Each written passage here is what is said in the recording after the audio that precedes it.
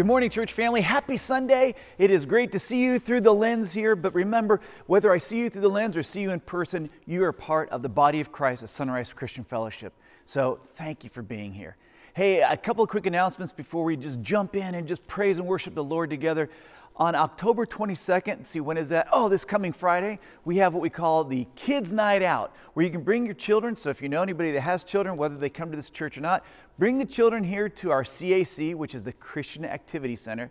You might know it as the gym. And you bring your kids there, and Beth Ann and her staff of children's ministry people will love on your kids and have a great night of activity and fun. And then you as parents or uncles or aunts or whomever, then you can go out too and join grown-ups if you want. You can go do your own thing, but we're also going to have a group that Banning and Brittany are going to be getting together at a vineyard here in Fallbrook called 1924. So that's October 22nd from 6 to 8 p.m. Put it on the calendar, spread the word. Also, here's what you need to spread the word for. We have a family that was going to help serve the less fortunate at the Bread of Life in Oceanside this coming Monday, as in tomorrow. The family, the Lawsons, Mike and Julie and a couple of their boys, they have COVID and they can't go and help. Our John Nixon, who was exposed to that also, he's quarantining, so he can't go. We have one of our elders that's going to oversee it, but we need a couple more people to go to the Bread of Life in Oceanside on Monday. So you'd meet here at the church, and if you're feeling in the afternoon around 4 or 4:30, and then you go down to Oceanside together. So if you're sensing the Holy Spirit kind of saying it's your time to step up, email greg@sonrisefallbrook.com, ryan@sonrisefallbrook.com. Just get a hold of us, because that's Monday, as in tomorrow. We need help. We need hands. We need to be the hands and feet of Jesus for these people in Oceanside, the Bread of Life. And let's see, what else do we have going on here? Oh, you know what? God is good all the time. And it's great to see you. And it's great that we get to worship together. And you know what? Let's do it now. Let's just sing out as Shaylee leads us. God bless you. See you soon. We worship the God who was. We worship the God who is. We worship the God who evermore will be. He opened the prison doors. He parted the raging sea. My God, He holds the victory. There's joy in the house of the Lord. There's joy in the house of the Lord today. And we won't be quiet. We shout out your praise. There's joy in the house of the Lord. Our God is surely in this place. And we won't be quiet. We shout out your praise.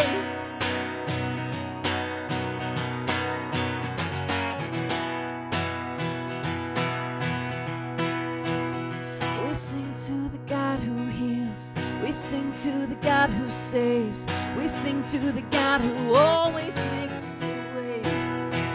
'Cause He hung up on that cross. He rose from that grave.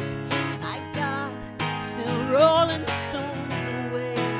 Yeah, there's joy in the house of the Lord. There's joy in the house of the Lord today.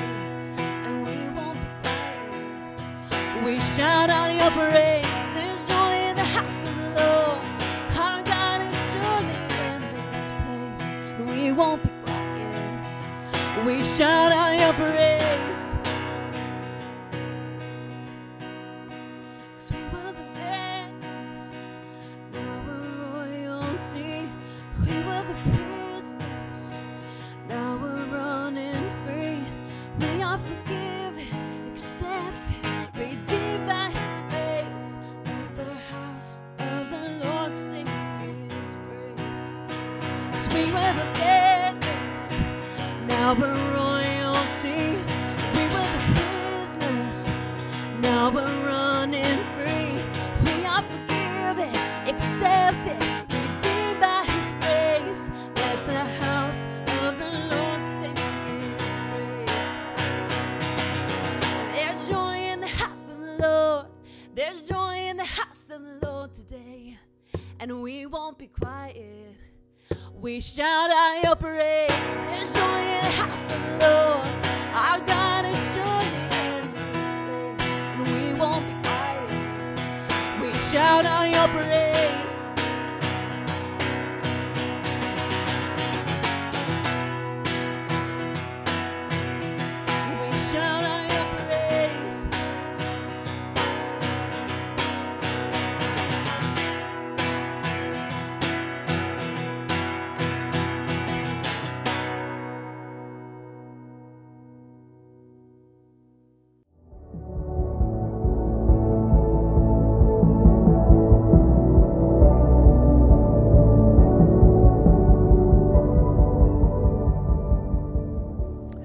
Good morning, folks. Great to see you today.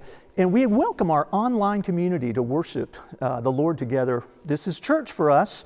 I invite you to take your Bibles now. We're in our series, and today we're looking at the fourth beatitude. Blessed are those who hunger and thirst for righteousness, for they will be filled. And then turn your Bible to Psalm 146. Psalm 146. The psalmist writes, praise the Lord, my soul. I will praise the Lord all my life. I will sing praise to my God as long as I live.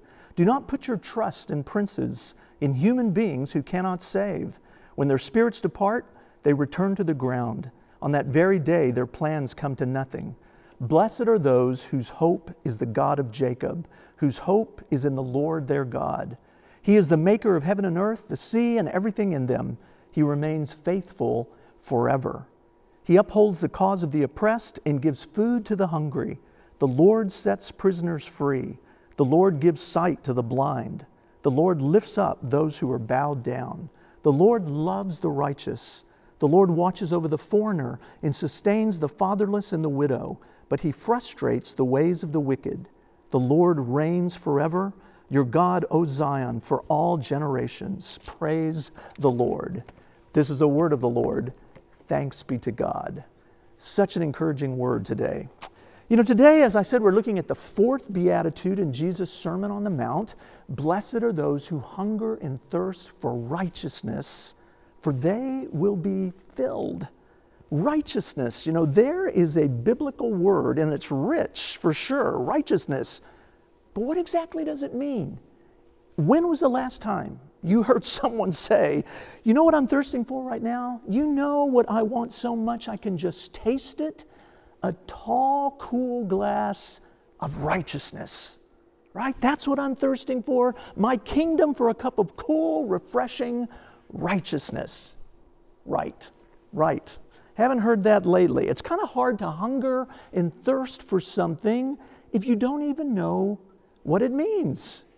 Someone told me recently, when they hear this word righteousness, the first thing that comes to their mind is self-righteousness, a very negative image, not a positive one.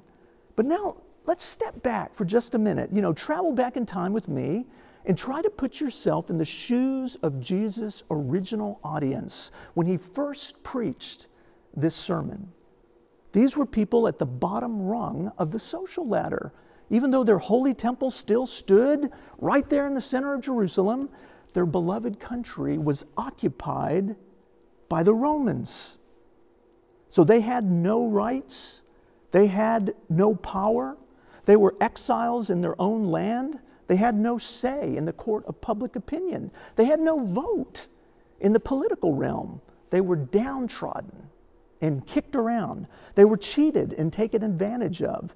And every single day, they were constantly reminded that they were the losers and the hated Romans were the winners.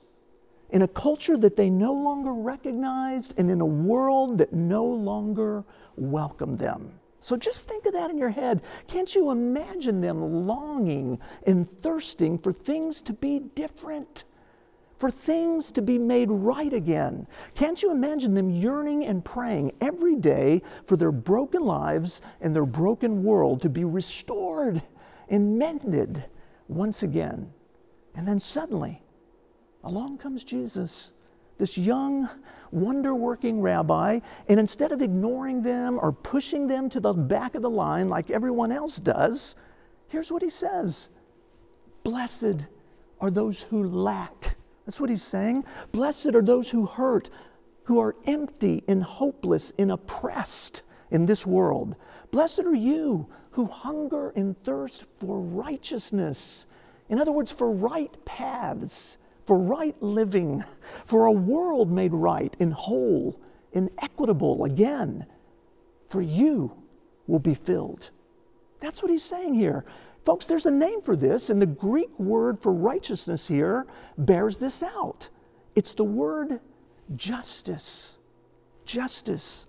Blessed are those who hunger and thirst for justice. Dikaiosune in the Greek.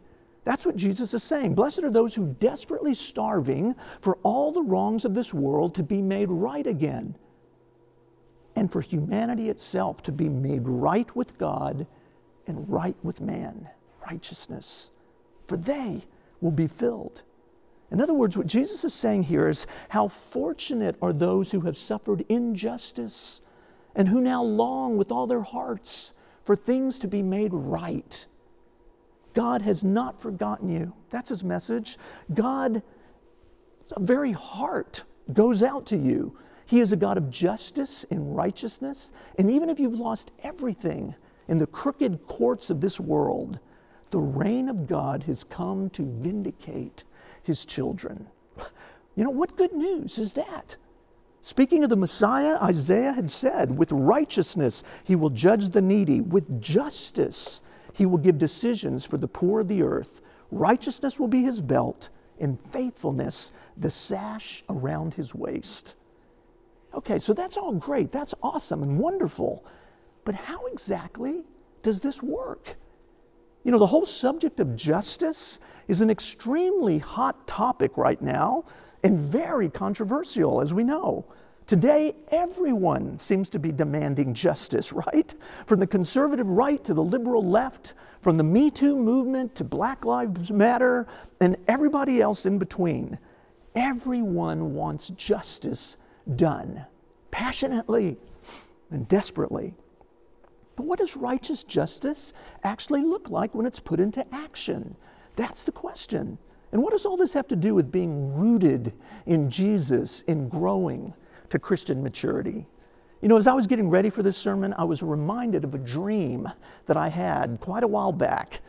But I dreamt I was at a vending machine buying a candy bar or something, when all of a sudden a stranger comes up behind me. He's very nice, he greets me very kindly.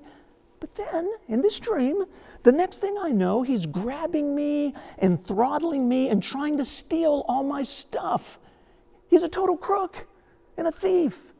Well, being the very gentle, peace-loving guy that I am, I turned to him and very calmly I said, I will make your very brain explode right inside your head.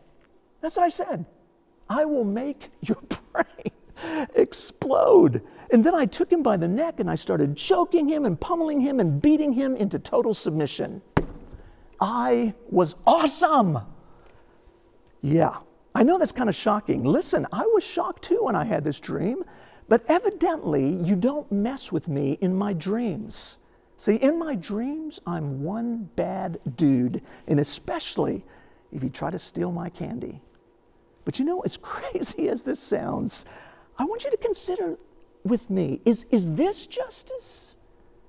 Is that what was going on, some form of justice in my dream? I mean, really, I know this is a gross oversimplification, but is this what justice is mainly all about? Punishing those who do wrong and making sure other people don't take what's rightfully yours.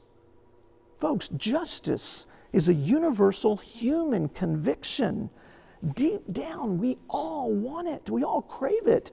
It's part of our very DNA and one of our country's core values. You know, every time we recite the Pledge of Allegiance, we're reminded of it.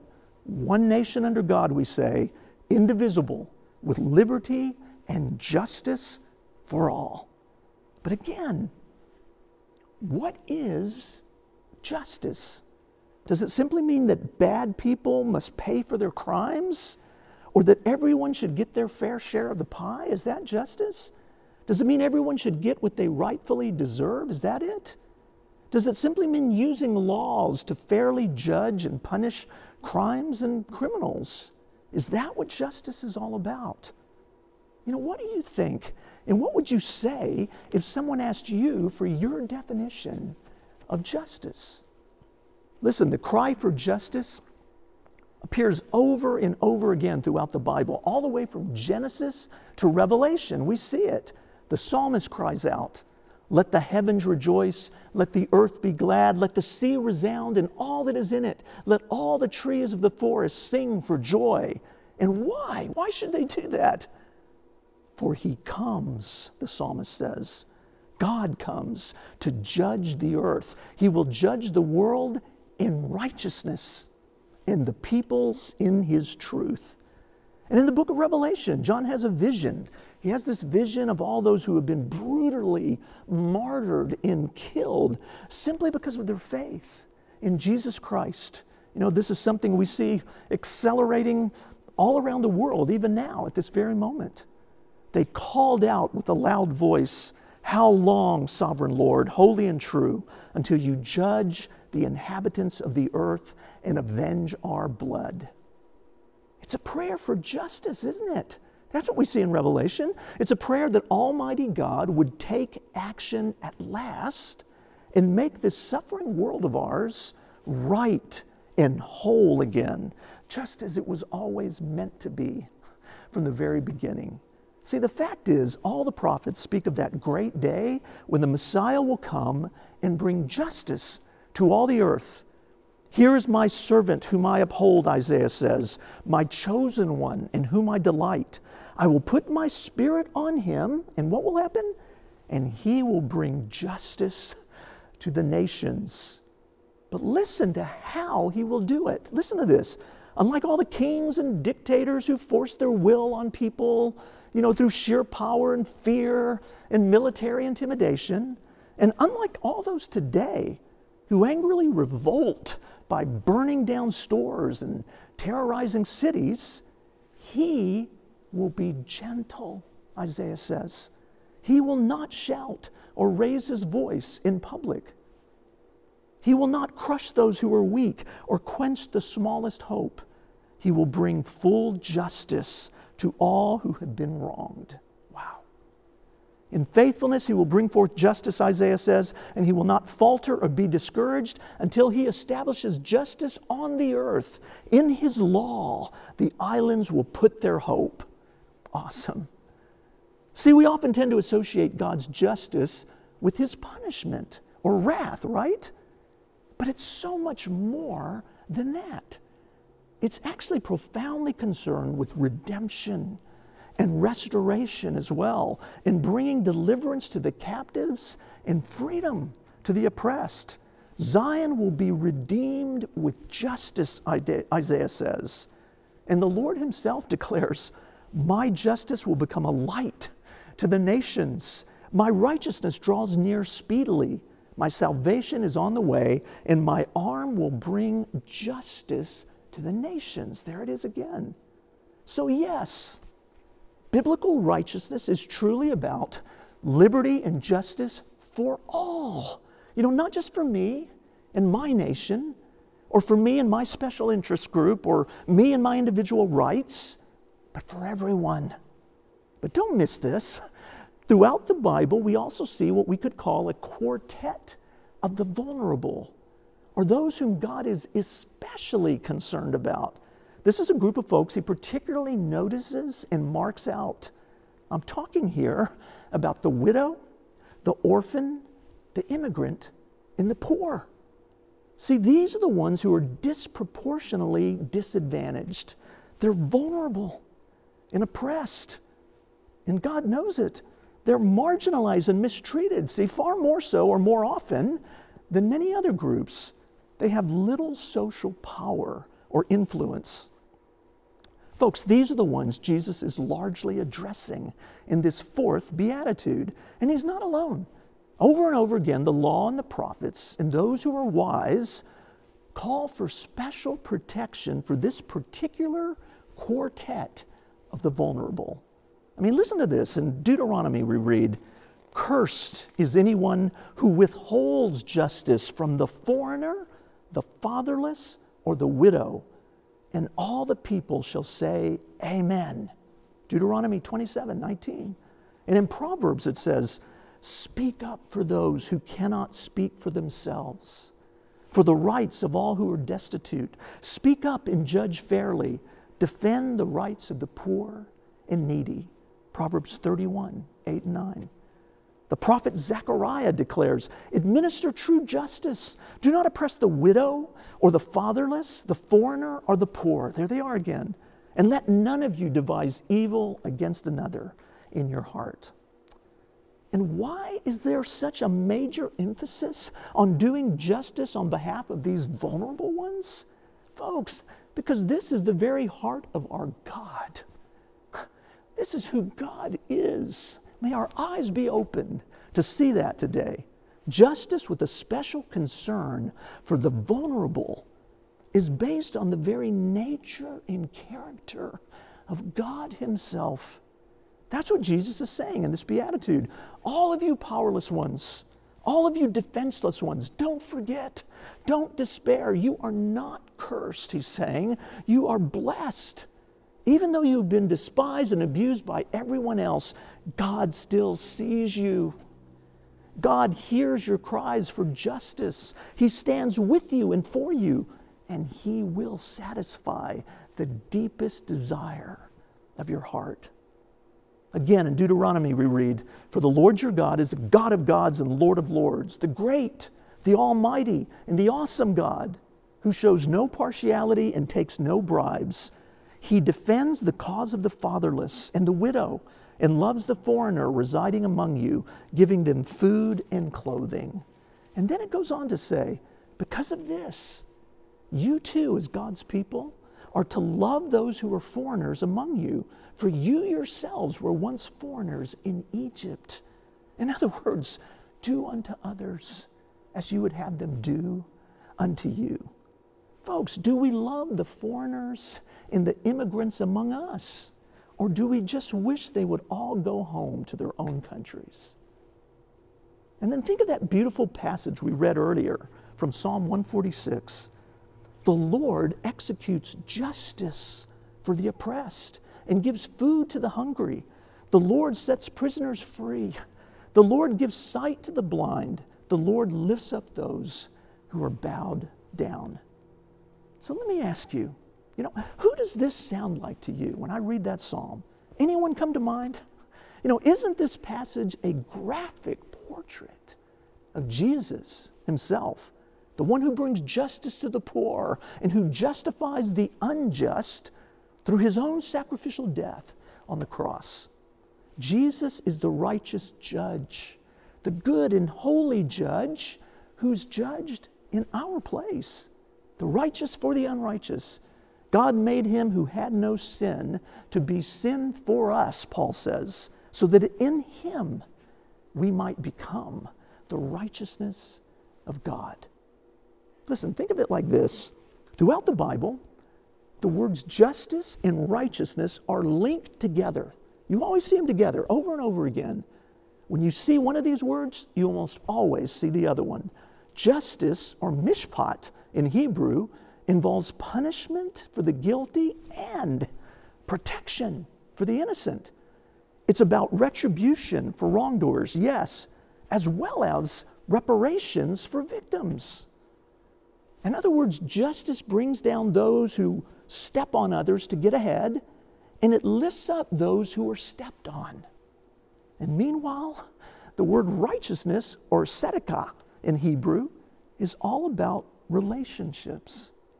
To put it simply, it means to be in right relationship with both God and people. Righteousness, to be made right. So righteousness is not just about my own private, personal morality or spirituality. It's certainly not about self-righteousness. This is a profoundly social word. It's what the world would look like if everyone truly loved God and loved their neighbor as themselves.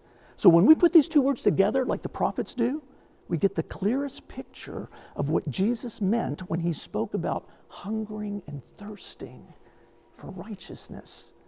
Folks, God's justice is profoundly relational. We need to remember that. It is never cold. It's never just the letter of the law. It's never mechanical or legalistic, because at His very heart, God is love. So that means God's justice is always filled with mercy and love and deliverance. It's associated with all that is right and good and holy, in contrast to all that is evil and wicked and dehumanizing in this world. Righteousness means loving God with all one's heart and soul through conformity to His word and His way. Justice, or mishpat, means promoting and securing the livelihood, well-being, freedom, and dignity of every person within your community, and especially those who are weak and vulnerable. You know, in the Hebrew mind, it's not primarily punitive. Justice is not primarily punitive. It's not simply about guaranteeing punishment for wrongdoers. It's more like a guarantee of well-being for all. What a wonderful thing. It's about bringing restoration and healing to places that were once marked by brokenness and alienation. See, this is the glorious blessing that Jesus is promising here in our beatitude.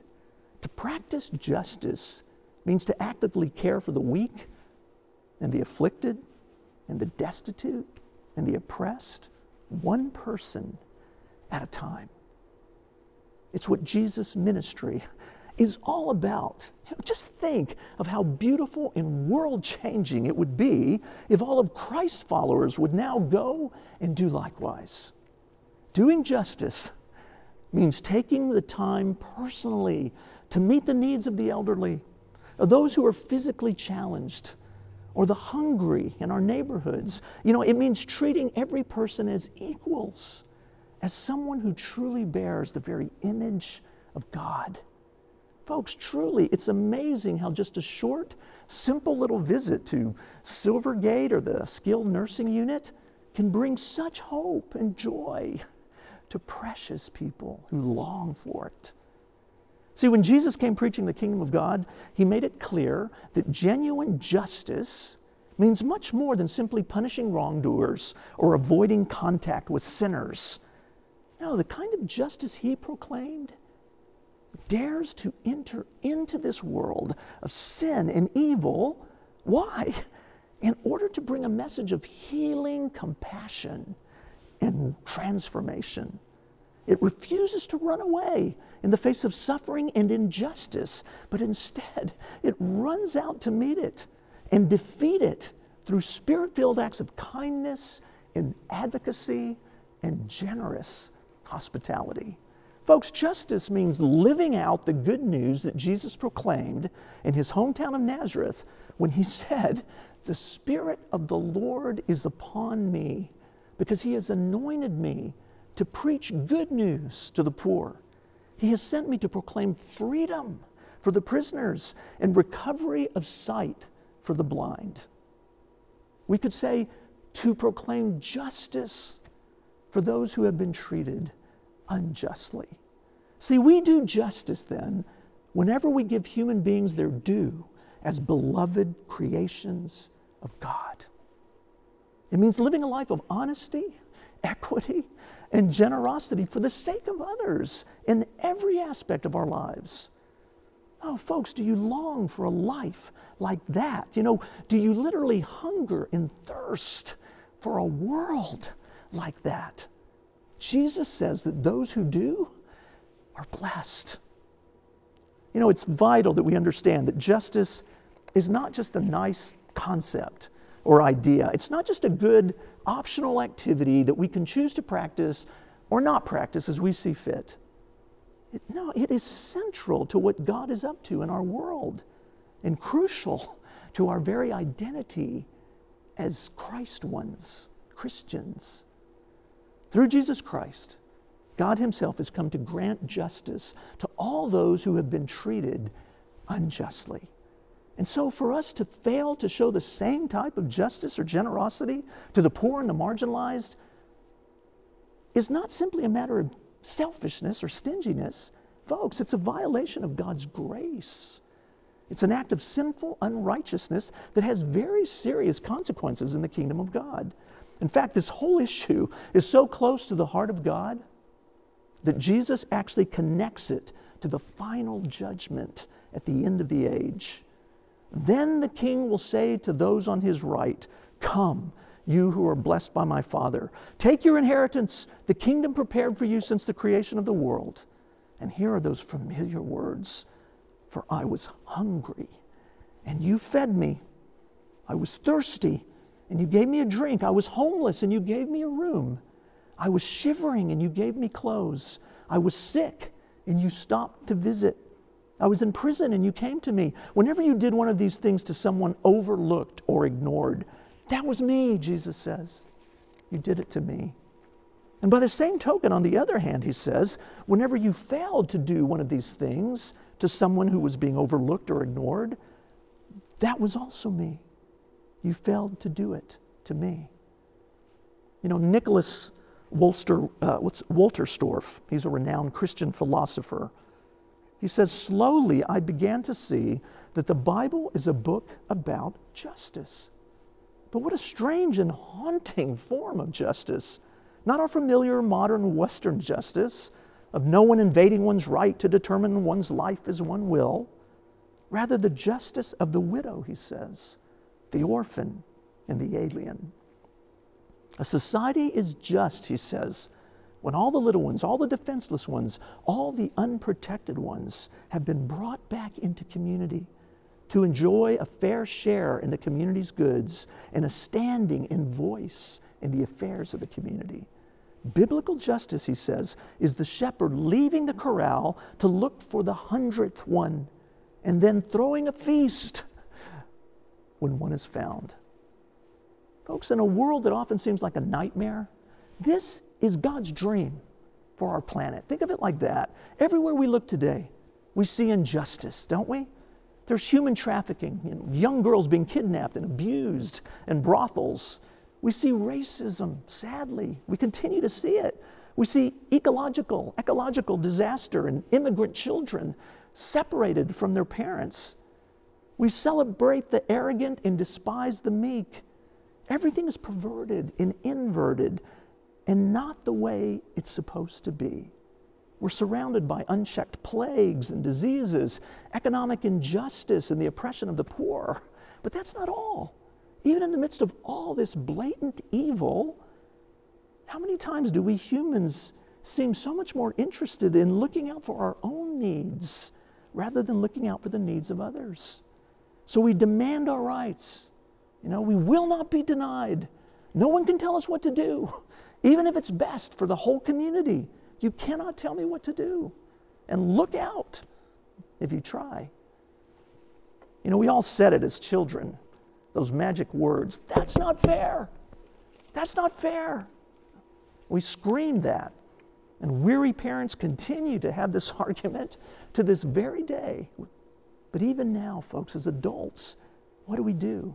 When we don't get our way, you know, when we don't get what we think we have coming to us, we immediately sue people and take them to court. Or sometimes we even take the law into our own hands. We want justice, we say, and we want it now.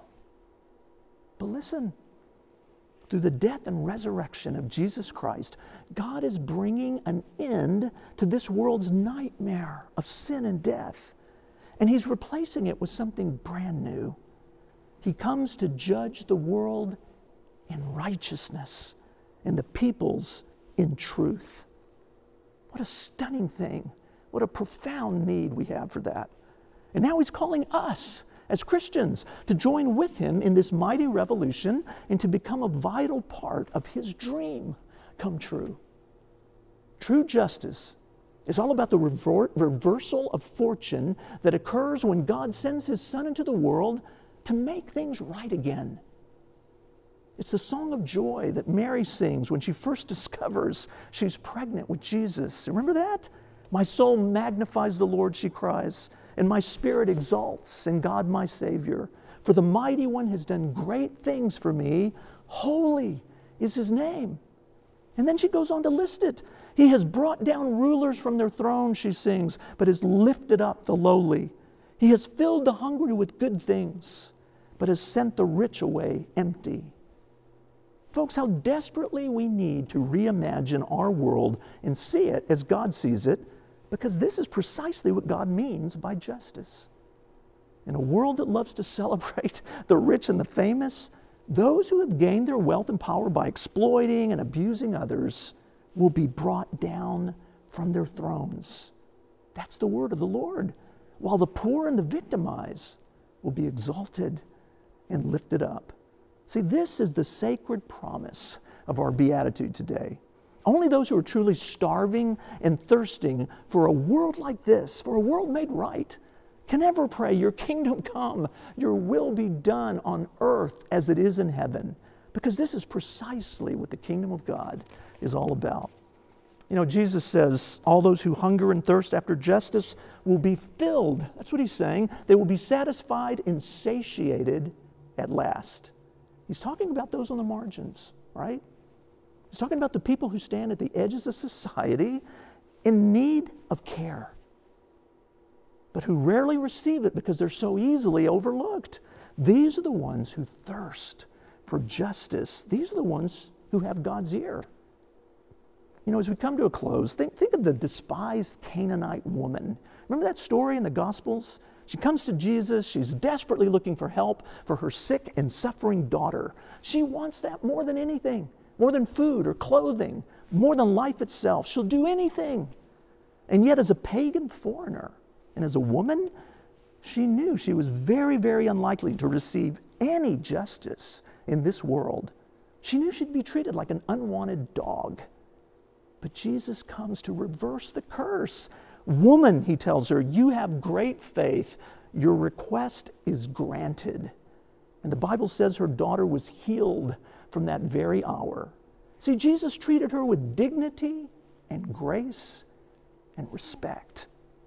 This is how God's dream of justice invades our world and continues to grow. Again, like a tiny little mustard seed planted and rooted in the ground, sprouting up to the heavens, one glorious tree at a time. I love how York Moore puts it in this wonderful book, Making All Things New. He says, the world we live in is caught between two worlds, a dream and a nightmare. But the good news is that the dream of God will come to pass and is coming to pass all around us. It will one day replace the nightmare of this world. In many ways, he says, God's dream is already breaking in. Folks, it is. That is so true. He goes on.